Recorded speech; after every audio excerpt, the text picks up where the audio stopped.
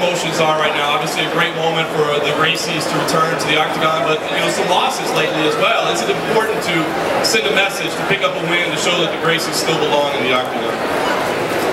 Yeah, I think so, absolutely. But I think in the end of the day, each one is a different individual. I cannot try to make it right for what happened in the past. I just gotta concentrate and do my best in the octagon. I think I'm just very happy my family made history in the octagon, so hopefully I'll do the same. I'll say in English. I think I'm just very happy to finally be making my debut in the UFC. I think the Gracie just made such a massive history inside the octagon, ever since the start of it.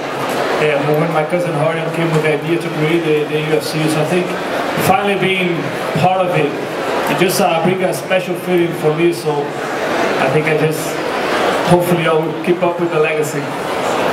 And like he said, obviously, I personally in the UFC have a lot of respect for the Gracie family.